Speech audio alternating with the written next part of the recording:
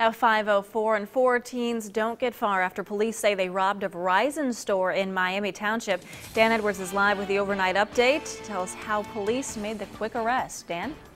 Hey, Holly, the quick arrest was made possible by an alert citizen who heard the glass breaking and called police, and this is the result. 4 young teens are led into Miami Township police cruisers after police tell us they tried to lead them on a chase after an early morning break-in at this Verizon wireless store on Miamisburg Centerville Road across from the Dayton Mall.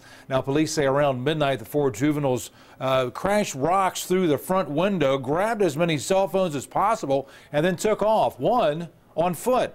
The alert citizen heard the glass breaking, called police, who quickly swarmed the area, found the one suspect on foot hiding under a car. Then minutes later, they found the other 3 on Kings Ridge Drive here at the In-Town Suites inside this banged-up Buick. As police pat down the teens, they find the stolen cell phones as well as this airsoft gun.